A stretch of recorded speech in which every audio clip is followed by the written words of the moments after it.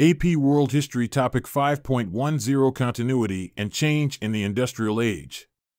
Essential question: how did the Industrial Revolution demonstrate both continuity and change?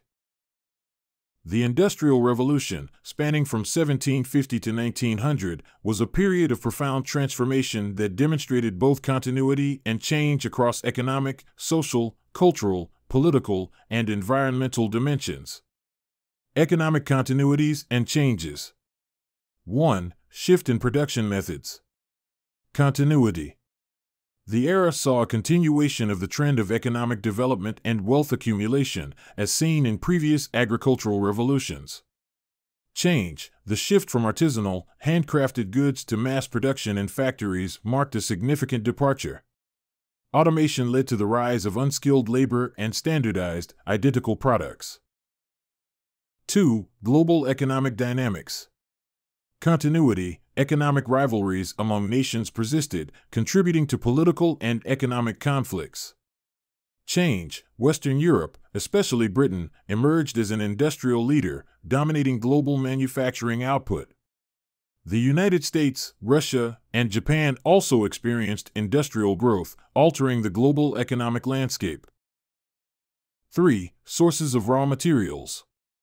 Continuity. Latin America and Africa continued to be vital sources of minerals and metals. Change. Steam power and railroads facilitated the exploitation of previously untapped resources, leading to a shift in the distribution of manufacturing output. Social continuities and changes. 1. Social structures. Continuity. Social orders based on economic or ethnic status persisted. Change. The Industrial Revolution led to the emergence of a new middle class, a working class, and a transformation in the social hierarchy, with industrial capitalists surpassing the aristocracy in wealth and prestige. 2. Labor force changes. Continuity. Women had previously contributed to labor, especially in agriculture.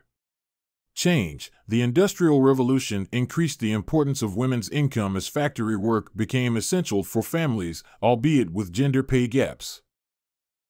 3. Working conditions and labor movements. Continuity. Class-based social structures persisted.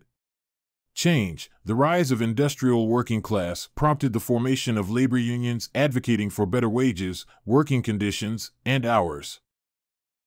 Political continuities and changes. 1. Enlightenment ideas. Continuity. Philosophers continued to develop political ideas emphasizing individual rights.